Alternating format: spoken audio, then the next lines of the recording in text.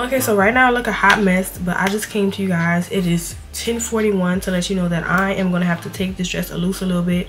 I am like 2 weeks away from my deadline. I got my bonnet on, oh my gosh, but I'm 2 weeks away from my deadline and it's way too ruffly. So I'm gonna show you the front. The front doesn't look that bad. The back looks bad. I look like a clown. You know how the clown has the collar that's like super ruffly? That's what I look like. Okay, so this is the front. Not bad. I got on my pajamas. Not bad at all. Cute, you know? It could go somewhere. What is this?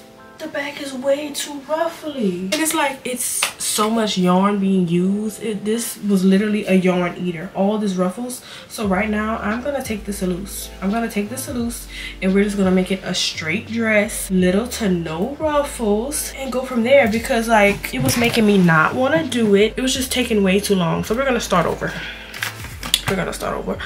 Also, I am working on my second commission. I didn't get to film the first commission. I didn't even film this commission, but it's the same girl and she ordered a black mini skirt. It has like a little lace up detail right there, really small but really cute. So I'm going to be sure to include pictures of the commissions in this vlog right here. I've been working on this dress for a long time. That's why I haven't been doing a lot of in the making vlogs. This dress was taking a long time, but only because of these ruffles. Like I did this part in like a few days. Like the top took no time, but this is about to come loose. So I'm about to take this loose and completely rewrap it because this is not gonna work. So that's what I'm about to show you guys, just me unwrapping this.